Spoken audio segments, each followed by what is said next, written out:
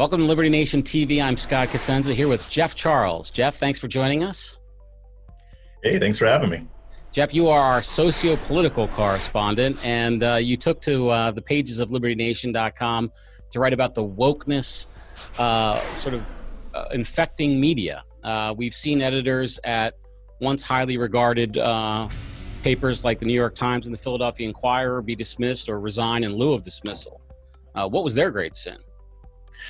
Yeah, and in any of these cases, the great sin was breaking one of the tenets of the woke theology. Basically, they basically violated a precept, and they had to be punished.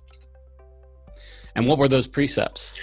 Oh, that can be anything from saying something negative about Hillary Clinton to not being hard enough on Trump, or to really, or even cases where you're not kowtowing to the woke crowd when it comes to race or fighting racism or things like that, like in the case of Li Fang.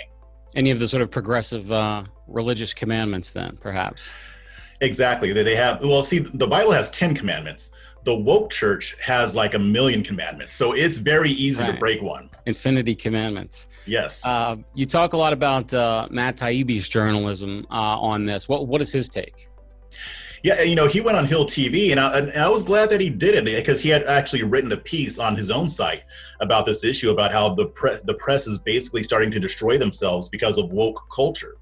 And he was basically lamenting the fact that he has seen an uptick in the number of journalists and editors who are being punished, whether it's damage to their reputation or whether it's them going all the way up to losing their jobs because they don't necessarily adhere to the line that the woke crowd has established. And like I brought up Li Fang before, he got into deep trouble just because he reported on something that was dealing with the riots that they didn't want to be heard. Explain to everybody quickly, if you would, what happened to Li Fang. Yeah, so basically when the riots and the protests were going on for George Floyd, he interviewed a person in Oakland, a black man in Oakland. He interviewed him to get his input on what he thought was going on here.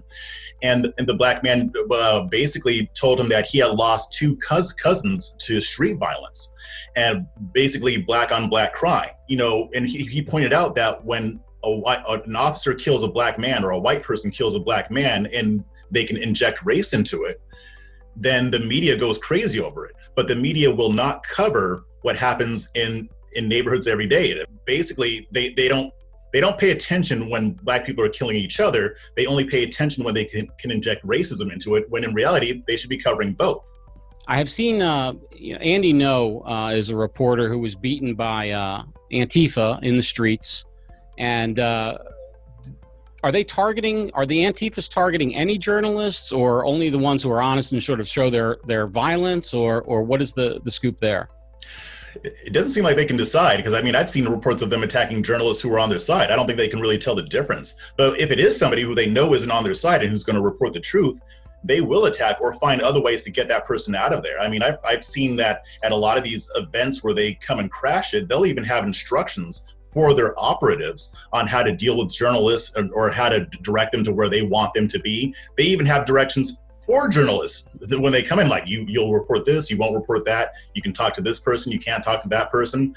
So they definitely have a big fear of the press, because the press might expose them, which I don't really know what they're afraid of, because the press has done more to cover for them than to actually condemn them. But when it comes to reporters who will tell the truth, yeah, they're going to get violent with them, and Andy Ngo is just one of them.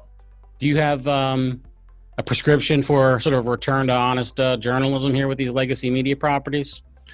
Yeah, at this point, I don't know if it's possible. I think that there would have to be a huge backlash against it, and I don't know if we're going to see that. They don't have like a Dave Chappelle, like somebody who's immune to cancel culture. They're all vulnerable to it. So it's either they're going to get tired of it and push back against it in droves, or they're just going to be forced to toe the line or go independent. For LibertyNation.com and LNTV, this is Scott Cosenza with Jeff Charles. Jeff, thank you for joining me. Thank you. And thanks for watching.